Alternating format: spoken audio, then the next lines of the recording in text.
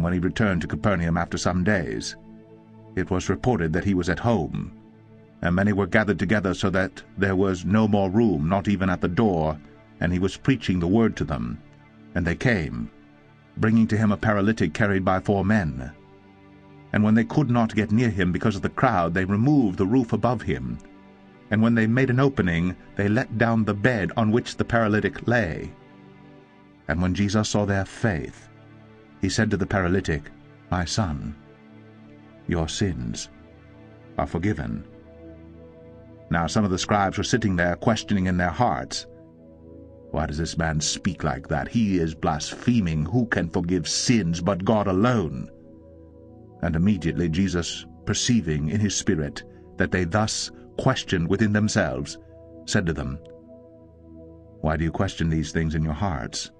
Which is easier, to say to the paralytic, 'Your sins are forgiven,' or to say, 'Rise, take up your bed, and walk'? But that you may know that the Son of Man has authority on earth to forgive sins," he said to the paralytic, "I say to you, rise, pick up your bed, and go home." And he rose, and immediately picked up his bed, and went out before them all, so that they were all amazed, and glorified God, saying, "We never saw anything like this." In the name of the Father, Son, Holy Spirit, one God, Amen. Today's Gospel from Mark 2, from 1 to 12. And this is a very famous story, gets repeated throughout the year in the Coptic calendar. This is a story of faith. Exactly like last time when we spoke about the woman from Tyre and Sidon, she had faith, and her faith healed her daughter. The faith today is the faith of 4 friends that allowed them to heal their friend. The story is our Lord was in a small town called Capernaum. Small village, a lot of fishermen.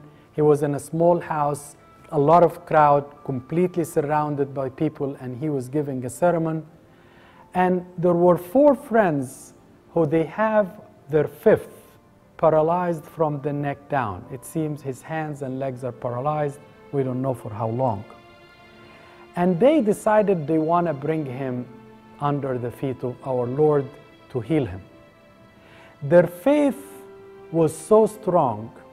So what they did, they put him on a sheet. There is no real bed, a sheet. And they went to the door attempting at entering. And the first obstacle before their faith faced them. A lot of crowds, a lot of people told them, "We want to watch, we want to hear. We can't let you go through." If I were them, or if you were them, you could have said, "I have done my duty to my friends, at least I tried. It's not my fault. If God wants to heal him, he should have paved the way." But their faith and their friendship were beyond our measure. They decided to go the extra mile. They are not going home with their friend on a sheet anymore. They are only going to go home if their friend is walking with them. And at that point, they climbed over the roof. And in the past, it weren't really real ceiling. They were just sort of a lot of palm trees and mud and things like that.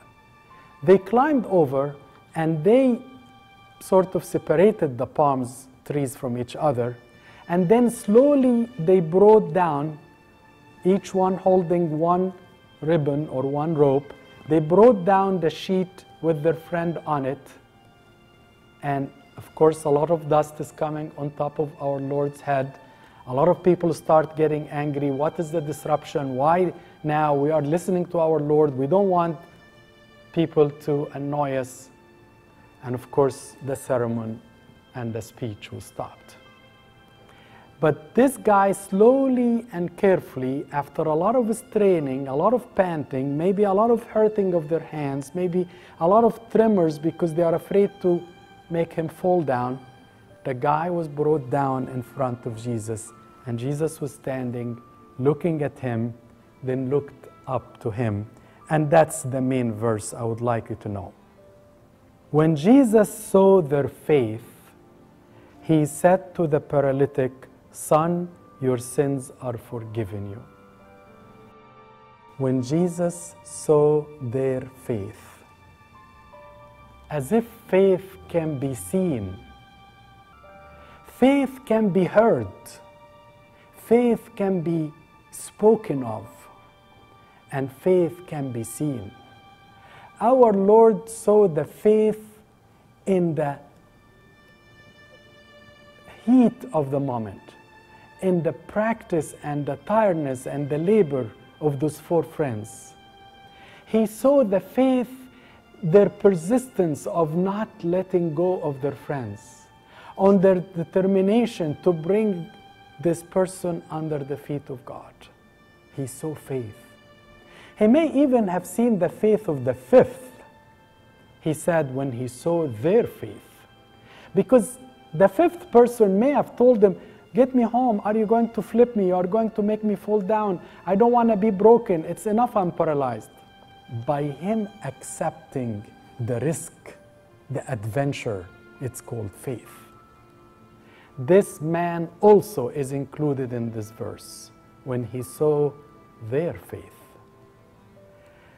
However, the problem, unfortunately, started to arise. As usual, the Pharisees and the scribes were sitting, and they reasoned within their hearts, saying, "Why does this means Christ, why does this man speak blasphemous like this? Who can forgive sins but God alone?" And they are right. They are absolutely right. He said, "Your sins are forgiven." He didn't tell him, "Get healed." He didn't tell him, "Pick up your bed and leave."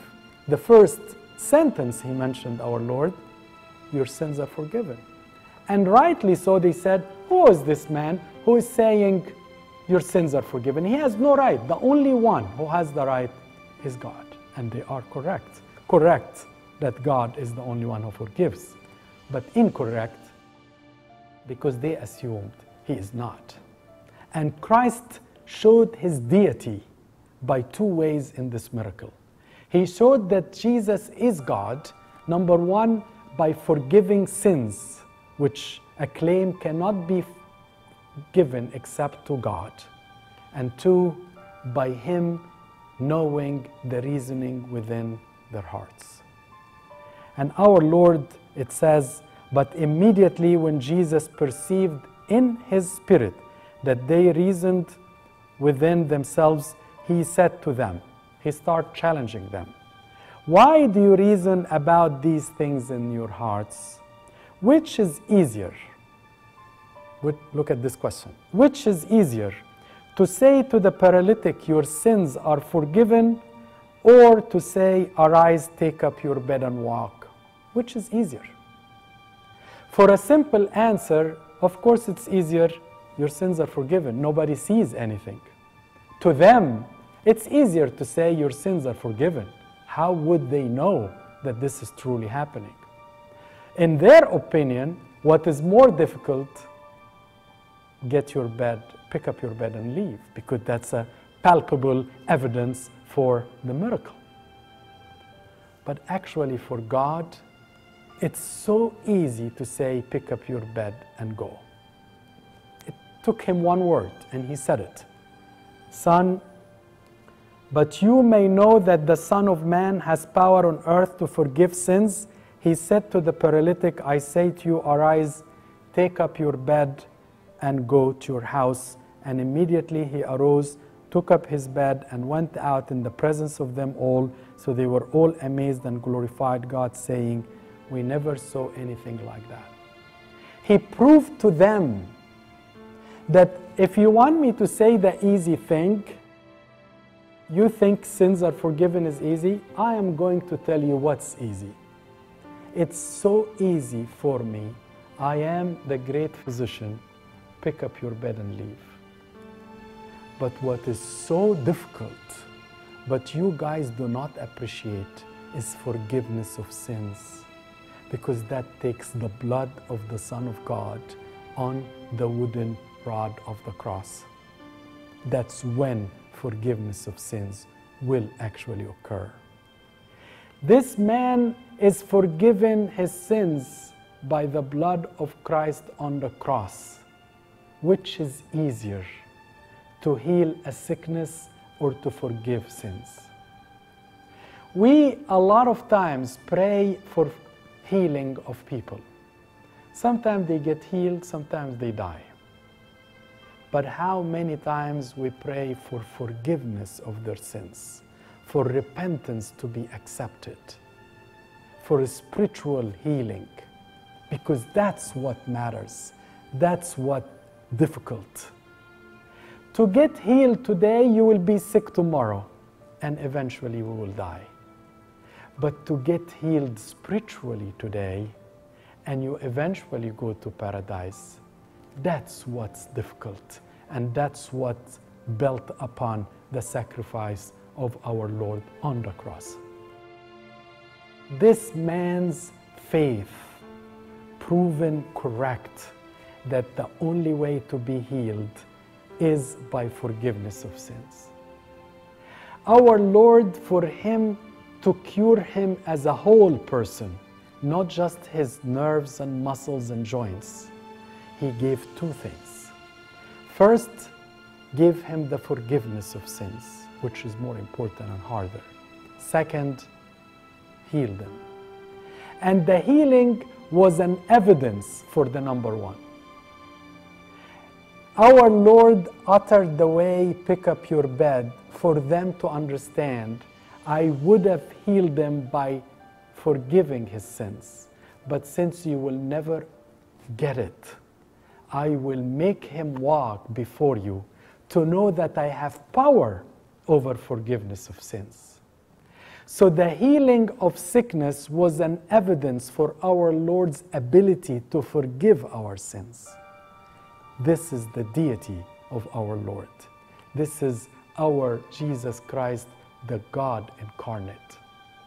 The God incarnate who has power and authority over sins and, of course, over sickness.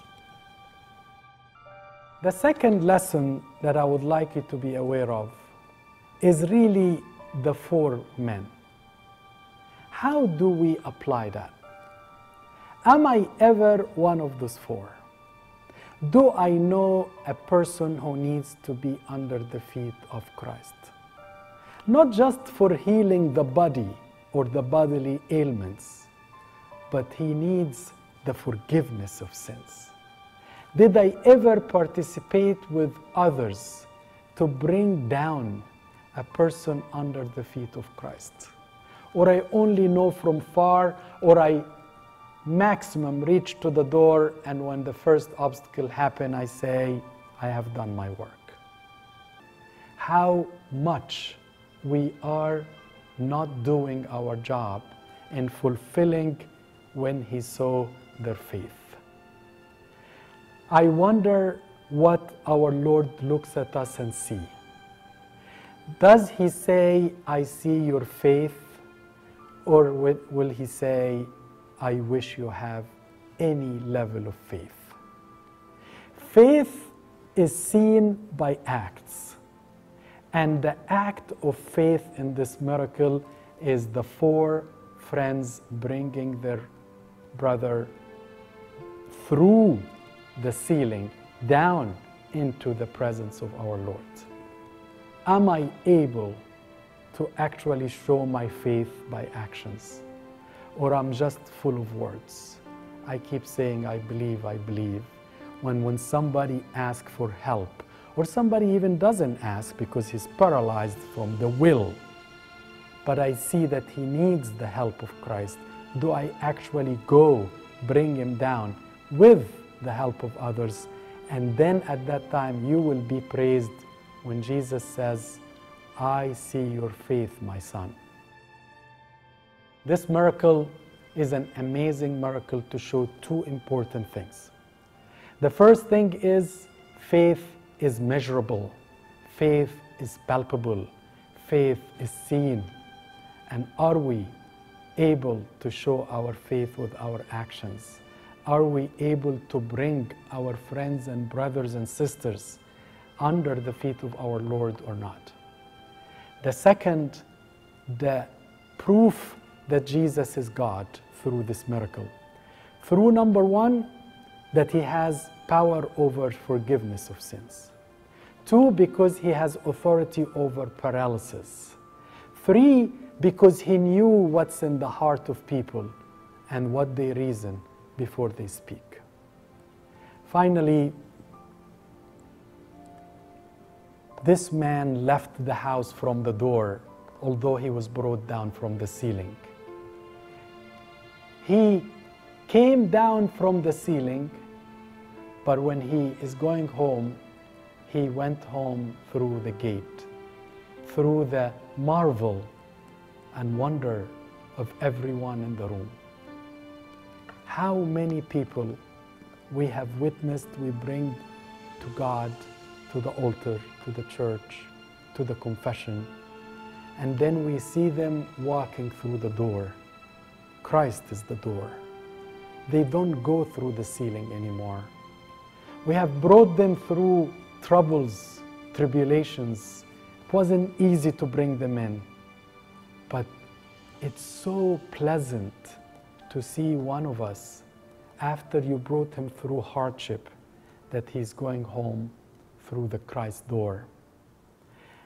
And the servants or the friends, I would wonder, they will be the second most joyful people in this miracle. The first most joyful, of course, is the paralyzed. He's walking, he's moving, he's going home. He has seen Christ, he's forgiven, for his sins are forgiven. But the second most joyful group of people are the friends, the servants, the people who labored. And their labor completely forgotten. The scratch in their hands because of holding the rope was healed, forgotten. The panting and the sweating gone by them seeing their friends walking. They may have jumped down from the ceiling, meeting their friend, hugging, kissing, going home the five together, because they felt they have done a real good work. They brought a guy under the feet and he was healed through their little action. My friends, we may not be able to heal or to even forgive sins, but we certainly could bring a person under the feet of Christ. We are not able to do miracles, but we can bring people to the church, to the altar, where miracles can occur. I wish you always remember this verse. When Jesus saw their faith, he said to the paralytic, "Son, your sins are forgiven you.